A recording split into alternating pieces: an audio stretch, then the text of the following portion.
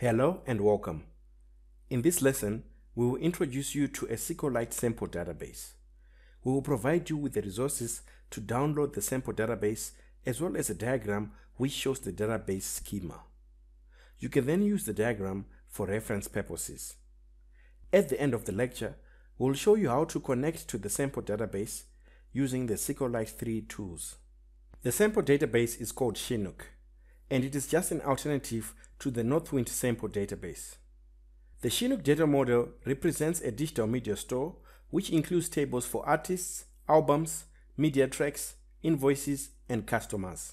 This diagram illustrates the Chinook database tables and their relationships. All in all, the database has 11 tables and they are highlighted below. This is just a simple overview of the Chinook database. We have the employees table, and this table stores employees' data such as employee ID, last name, first name, etc.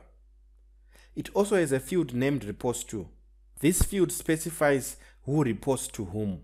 We also have a customers table. This table stores customers' data. Artists table. This table stores artists' data. It is a simple table that contains only the artist ID and name. Invoice and invoice line. These two tables store invoice data.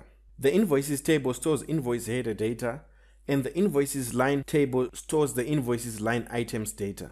Albums. This table stores data about a list of tracks. Each album belongs to one artist. However, one artist may have multiple albums. Media types. This table stores media types such as AAC audio file, MPEG audio file, etc. Tracks. This table stores the data for songs, and each track belongs to one album. Playlist and playlist track. These tables store data about playlists. Each playlist contains a list of tracks, and each track may belong to multiple playlists. Genres. This table stores the data about music types, such as jazz, rock, metal, etc. Now we'll move on to connecting to the Chinook database. First things first, we have to have a copy of the Chinook database to connect to. There are two ways to create the Chinook database. The first one is running a script, but as we haven't done that yet, that is running scripts, we will use the second option. The second option is to connect to the database file, as SQLite is an embedded and standalone database. To connect to the Chinook database, proceed with the following steps. The Chinook database file is provided in a zip format in the resources section of this lesson. Download it from there and then copy it to the folder C SQLite DB. If you don't have this folder, create it. As you can see, I am in C SQLite DB and I have copied the downloaded Chinook zip file into there. The next thing is to extract it.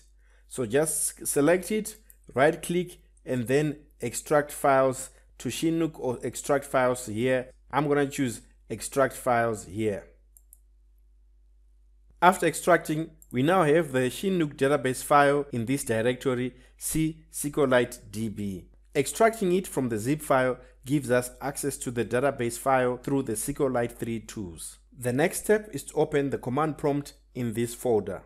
To do that, just go to the address bar here, type cmd, press enter, and then it will open up the command prompt in this folder, that is C SQLite DB.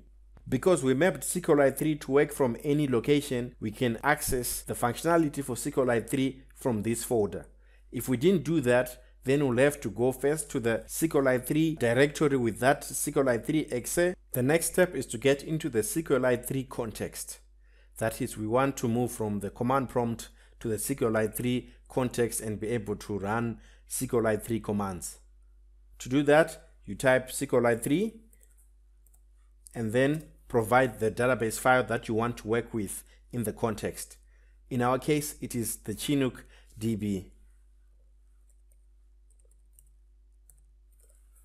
We just write Chinook DB because we are in the same folder that the file is. If we're in a different folder, then we'll have to provide the path of that database file that we want to work with. After typing SQLite 3 Chinook DB, press enter. As you can see, it provides you with the SQLite version to show you that it has successfully gone into the SQLite 3 context. To make sure that you've connected to the database correctly, we're just going to type a few commands.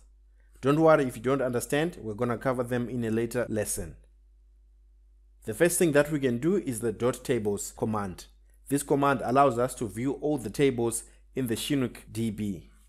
To do that, just type .tables. And then it displays all the tables that we have.